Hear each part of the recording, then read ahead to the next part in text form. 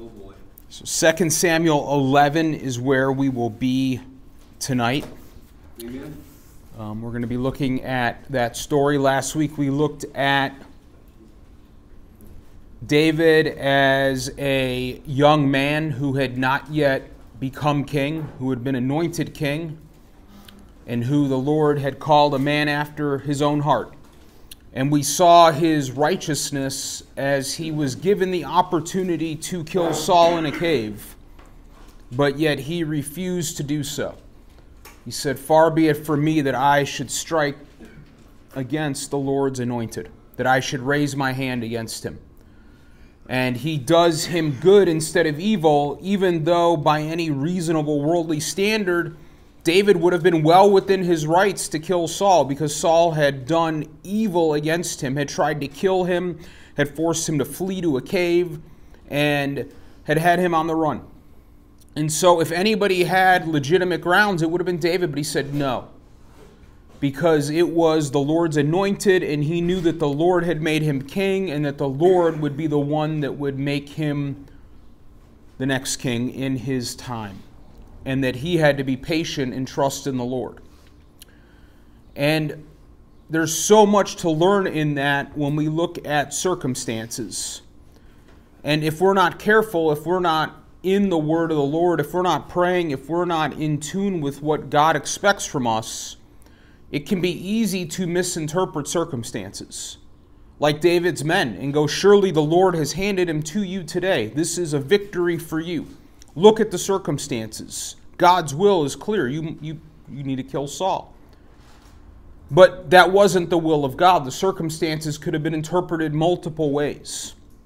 And having the wisdom and the discernment to be able to look at circumstances, to be able to look at a situation that you are in, that you are faced with, and to be able to know what is right, to be able to have confidence in what is right, requires that you know the word of the Lord, that you understand what God wants from you, that you know the difference between what is right and what is wrong.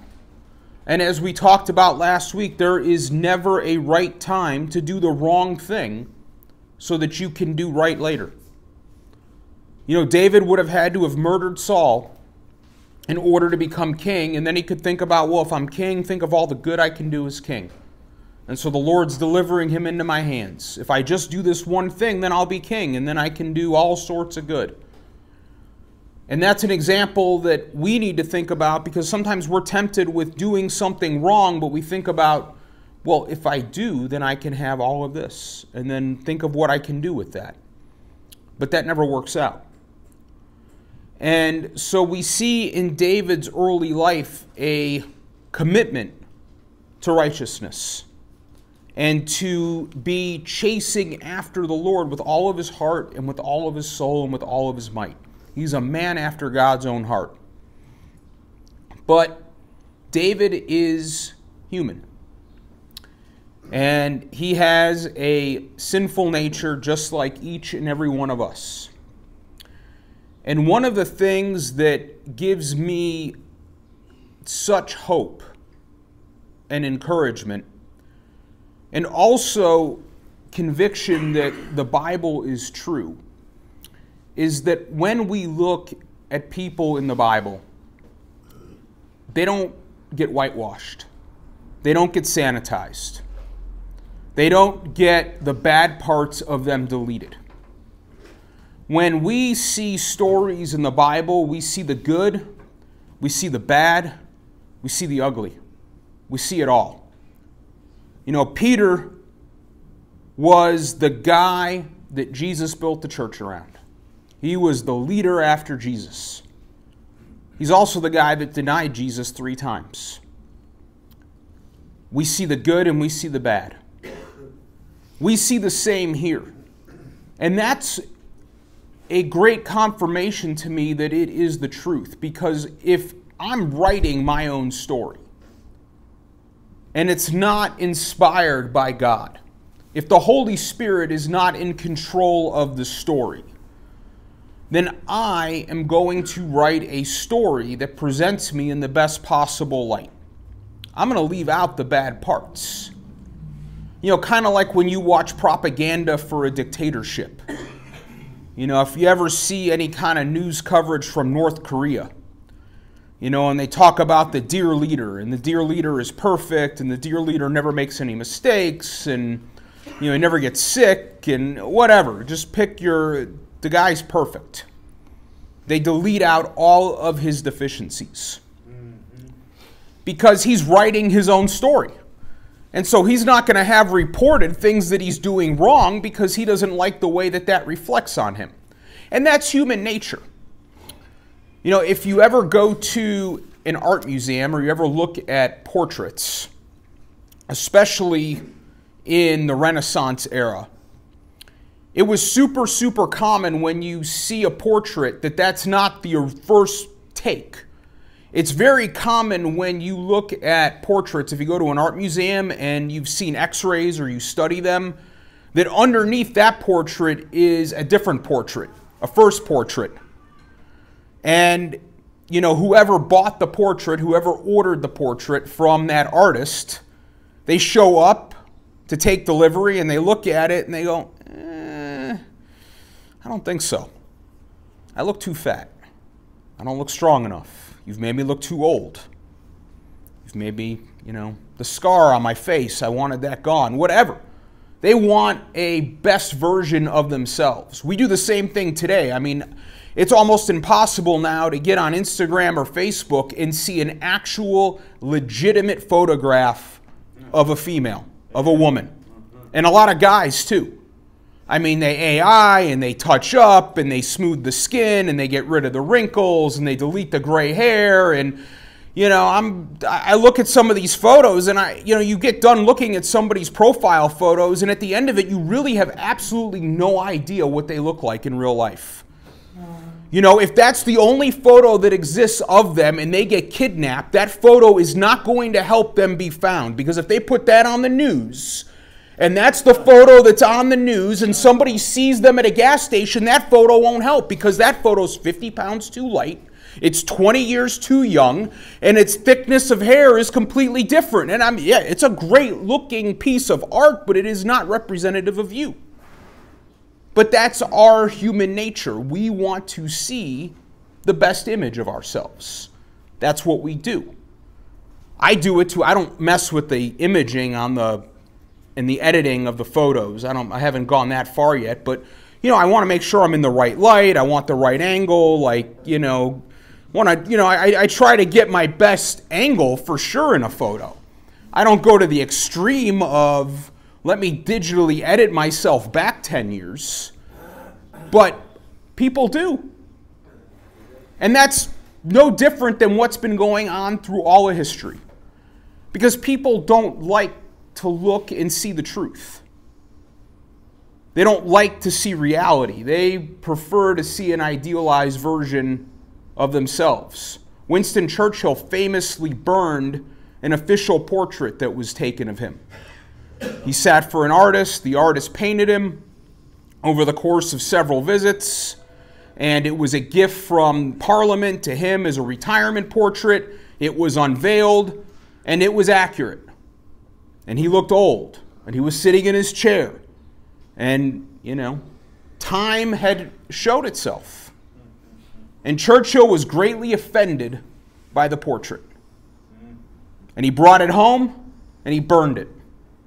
It's been lost to history. He didn't like the reality. But when we read the Bible, we see the good and the bad. We see the righteous and the unrighteous acts of people. We don't see people in their idealized version. We see both. The heroes of the Bible are still presented with their mistakes. And that, to me, is confirmation of the truthfulness of it. And it also gives me great hope that as I read a chapter like 2 Samuel 11, which is an incredibly dark and sad chapter in Scripture. You know, there's certain chapters of Scripture that are just really sad, that are really dark, that are like, ooh, that's a hard story. story of Tamar is a really dark chapter of Genesis. The story of David here is a really sad story. Some of the chapters you read around the siege of Jerusalem and in Jeremiah and in Lamentations, these are tough chapters to read. You're like, man, that's hard. But it's also real life. And it gives us information that we can use in our life. And so here we have David. David is now king. His throne has been confirmed. Saul is dead. There was a civil war that ran for a period of time, and Ishobeth, Saul's son, winds up being killed, and the kingdom is united under David. Originally, he rules from Hebron, and then afterwards, he takes Jerusalem. He goes through the water cave. I walked and saw that water cave while I was in Jerusalem at the city of David. And it's this narrow water cave that was carved out 5,000 years ago. It's incredible to think that there were people down there 5,000 years ago with bronze-type tools cracking away at rock, just slowly but surely.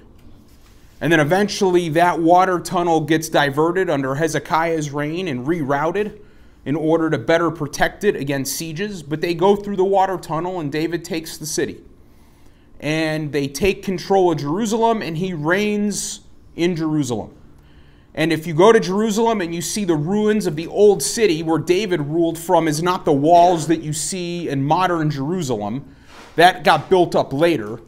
The city of David is a small triangular part of the city that's kind of near the top of a hill at a base. And when you go there, they have the ruins. It's the oldest part of the city.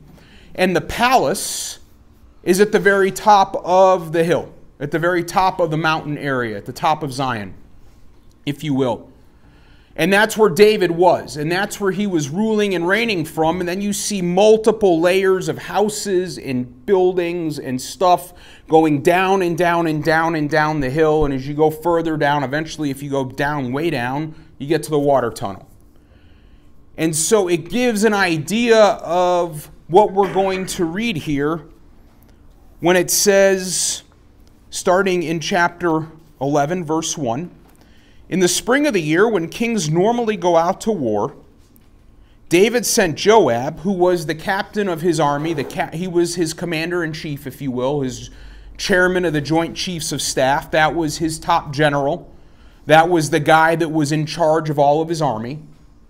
And so he sends Joab and the Israelite army to fight the Ammonites. And they destroyed the Ammonite army and laid siege to the city of Rabbah. However, David stayed behind in Jerusalem.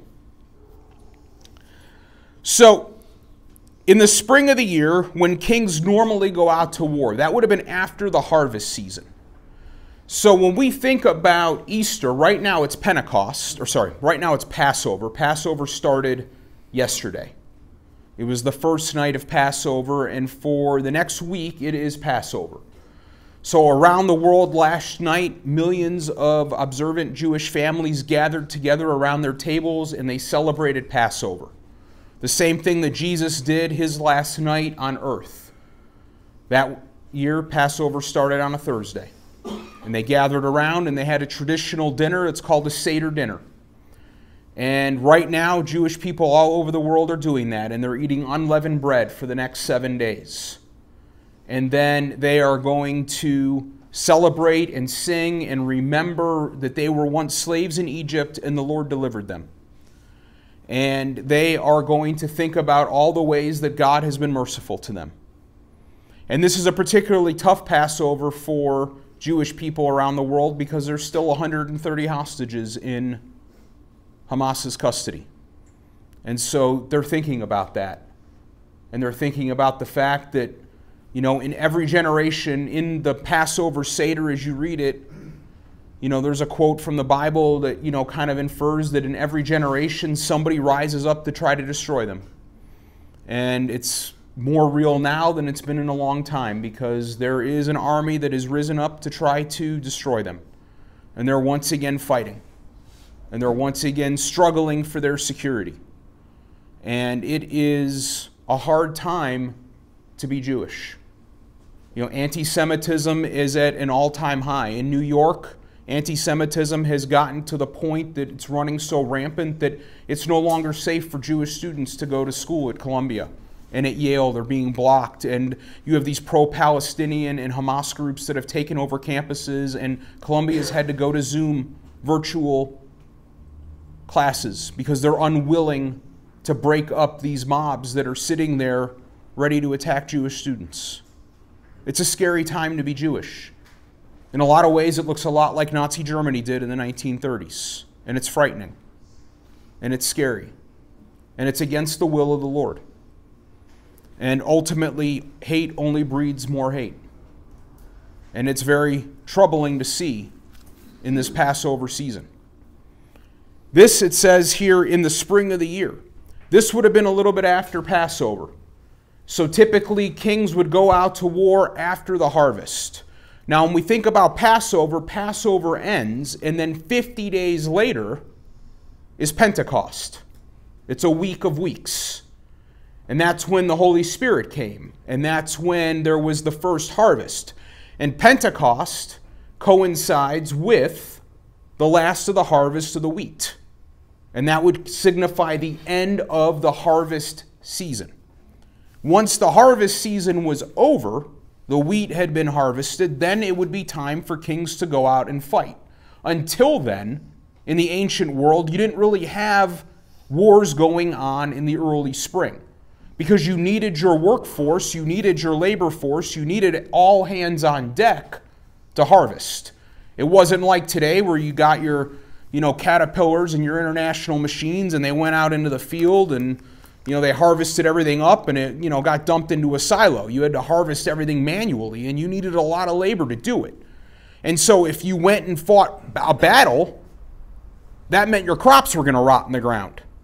And then your people were going to go hungry. So wars didn't get waged until the harvest season was over, regardless of the country, because you needed to get your food in your warehouses first before you could think about going off to battle.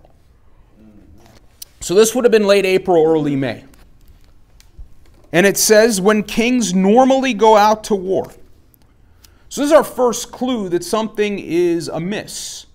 Because every year kings would go and they would lead. And so, at this point, David's reign has been established. He's ruling, he's reigning in Jerusalem. He's in charge. And he has got his throne. And so, he takes his foot off the gas. I had a manager that used to always say, if you're not growing, you're shrinking. There's no such thing as treading water in business. If you're not growing your bottom line, if you're not doing more, if you're not getting better, you're going backwards. There's no such thing as standing still. You're either getting stronger or you're getting weaker. And if you think you're just standing there, you're actually getting weaker. You're only deceiving yourself. The minute you stop learning, the minute you stop training, the minute you stop striving is the minute that you start to go backwards. That's true in everything. If you stop going to the gym, it's not going to be long before you don't look the same way, before you're not as strong as you were before your muscles start to go away. They don't just stay there. If you stop taking care of your property or your house, it's not long before weeds start popping up and things start breaking and, you got bugs that start infesting. I mean, you got to actively, continually manage it. Otherwise, it goes backwards. And so we see here, it says, when kings normally go out to war, David sent Joab and the Israelite army to fight the Ammonites. He doesn't go. It says, however, David stayed in Jerusalem. He took his foot off the gas. He decided to coast. He said to himself, for whatever reason, I don't feel like it. Maybe he just, decided he'd had enough of it. Maybe he thought he would take it easy that year. Don't know. But he wasn't where he was supposed to be. This whole story starts with him not being where he was supposed to be. The amazing thing about life is that if you are busy doing the right thing, if you are actively doing the correct thing, the godly thing, the thing God wants you to do, there's no time for you to do the wrong thing. There's no ability for you to go and do something you're not supposed to do because you're busy doing the right thing. But once you become idle, once you stop doing the right thing, what's the old idle time is the devil's workshop? James says, therefore, to the one who knows the right thing to do and does not do it, to him it is sin. It's a sin of omission. Sin of omission is almost worse than the sin of commission, because when you're doing a sin of omission, you're purposely not doing what you know you should be doing, which then leads you to do something that you shouldn't do. So it's almost a double sin. Because one, you're not doing what you know you should do, and then you wind up doing something you shouldn't do. You know?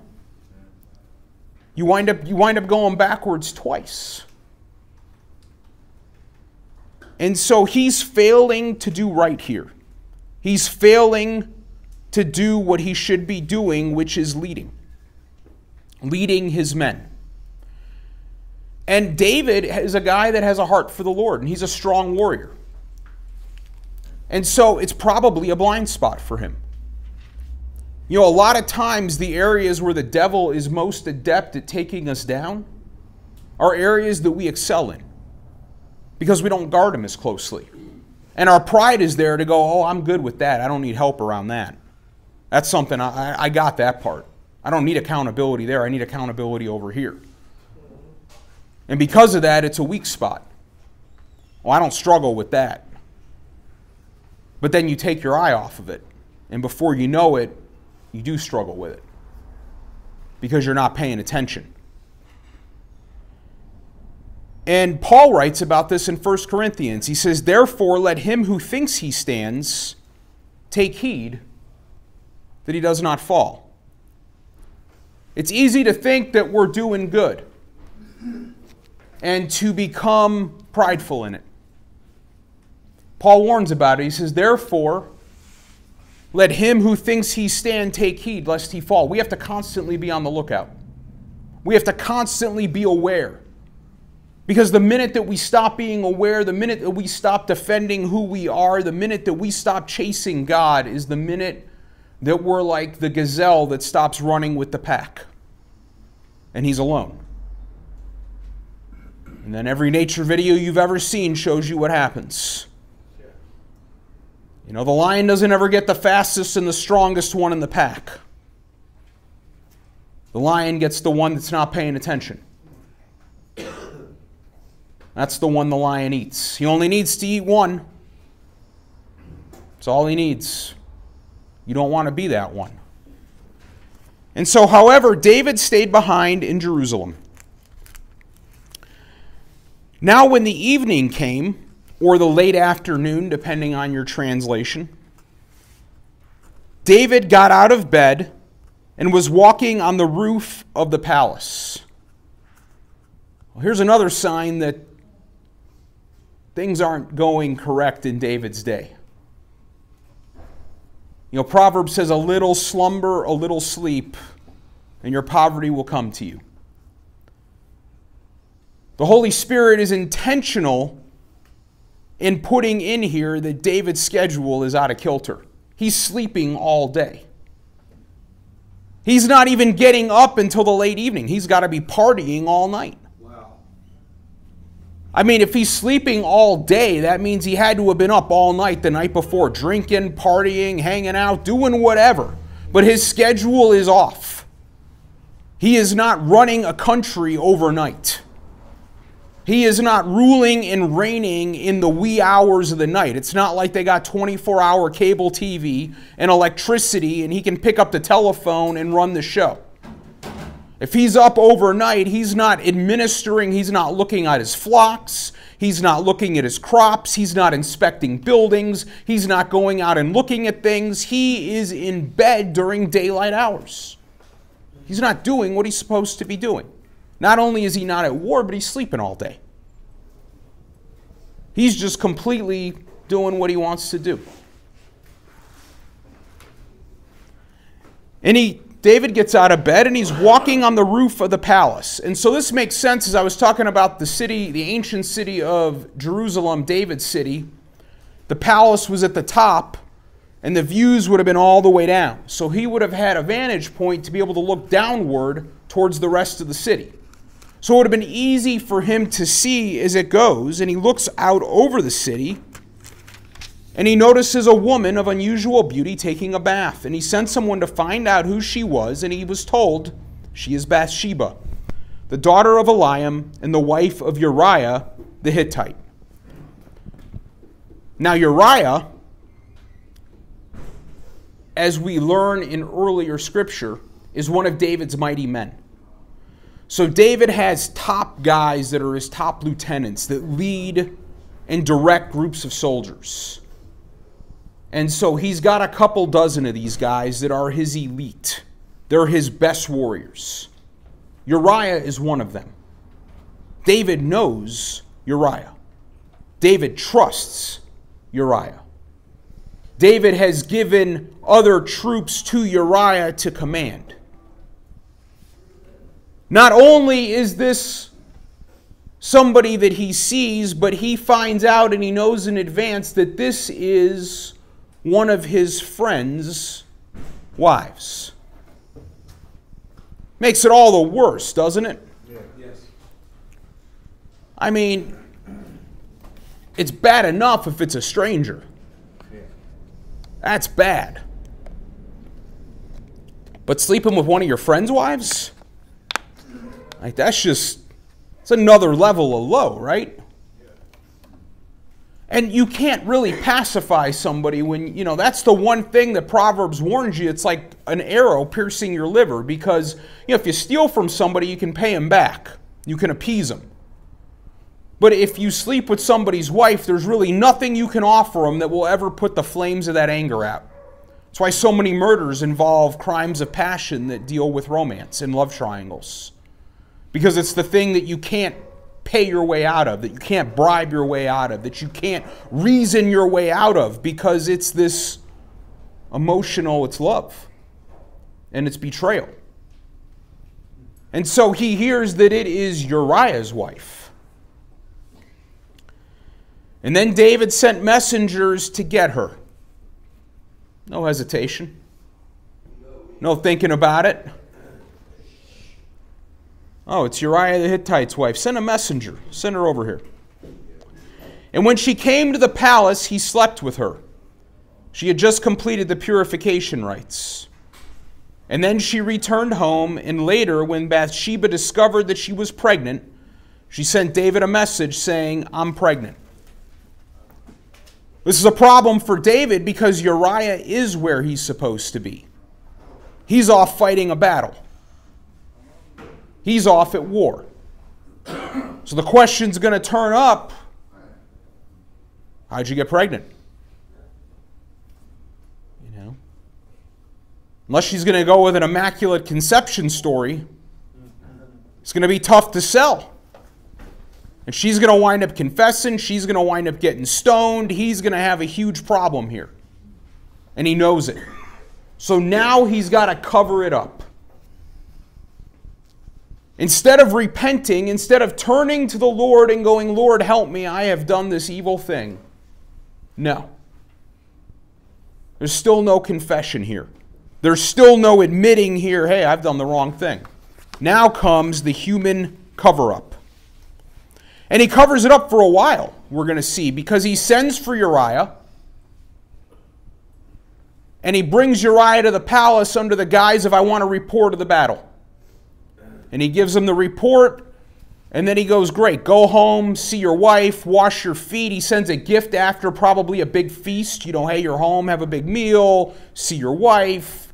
So he sends Uriah back to his house. But Uriah, so loyal, so faithful, so committed, refuses to go see his wife. He sleeps at the palace with the bodyguard and says, "How could I go and have a feast and spend time with my wife while we're at war? And my brothers in arms are out busy fighting.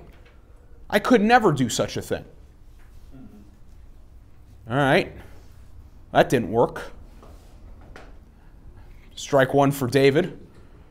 All right, we got to come up with a plan B. He goes, well, tell you what, stay here another day or two, and then I'll send you back to the front. So that night, David has him at the palace for dinner. And he gets them all liquored up. Gives them a bunch of wine. They have a big feast. He gets them good and drunk. And he figures, if I get him drunk, maybe I can send him home and then he'll sleep with his wife. Right? Or maybe at least he won't remember, but he can spend the night with his wife, wake up with her, and either way, we can make that work. We got to get them in the bed together overnight. We got to make that happen. So he gets them all liquored up. Even then, Uriah refuses to go home to his wife. He goes, I can't do it. And he stays at the palace. Human scheme breakdown number 2. It's not working out for David here. I mean, he's coming up with good ideas. They're the kind of ideas that you would come up with of your own strength when you're trying to solve a problem. But it doesn't work. So now David goes all in. And he writes a message that he gives to Uriah that he says, you need to hand to Joab. It's an important message regarding the battle. What Uriah doesn't know is that it's his own death warrant. He writes out a message that says, hey, send Uriah to the fiercest part of the fighting and then flee and withdraw and leave him to be killed. Murder. Cold-blooded, premeditated murder. Not manslaughter, not it was an accidental discharge. No, there is a whole conspiracy around it. And the worst part is that he hands it to Uriah to deliver himself. And Uriah, the loyal, faithful soldier that he is, he goes and he delivers it, and he is struck down. And he is murdered. And the Lord is furious with David. And ultimately, there's terrible consequences for David, and it is heartbreaking to see the fall. When you read Psalm 101, David is at the peak of his purity in loving the Lord. And he says, I will not know a wicked person. He goes on, I will set no worthless thing before my eyes. I hate the work of those who fall away. It shall not fasten its grip to me. A perverse heart shall depart from me. I will know no evil. It's amazing to think that David wrote that at his best. And at his worst, he's ordering the death of one of his closest friends. What a swing. And David's a guy that knows the Lord. David's a guy that we're going to see in heaven one day. Amen. It's amazing to think the things that even those that know the Lord are capable of doing when they stop pursuing the Lord, when they stop chasing the Lord, when they stop loving and being fully focused on God. And so the Lord does a bunch of things. He convicts him of his sin. That doesn't work. And then he starts chastising him. There's a bunch of Psalms that David writes, like Psalm 28, where he talks about feeling sick and his bones feeling crushed. And the Lord does that when we sin and we refuse to repent, right? There's all sorts of things that start happening in our lives. Sometimes they're financial. Sometimes they're health. Sometimes they're family. But the Lord tries to draw us back to Him. Just like it says in Hebrews, for those whom the Lord loves, He disciplines. And He scourges every son whom He receives. When you do wrong, He tries to draw you back. David refuses. Eventually, he sends Nathan the prophet. Tells a story. Goes, that's you. Finally, David repents. Amen. But he bears a heavy burden. He knows nothing but war for the rest of his reign. He winds up with a very dysfunctional family. He winds up with all sorts of problems. And it all starts from him being in the wrong place at the wrong time, looking at the wrong thing. And disaster follows.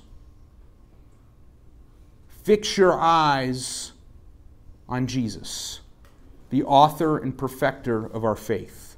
Keep your focus on the Lord. Because when you look to the left or you look to the right, when you start looking the wrong way, disaster can occur. I don't care how strong a Christian you think you are. David was a man after God's own heart. I doubt that there's anybody in here, me included, Marshall included, all of us included, that have a heart for God like David did.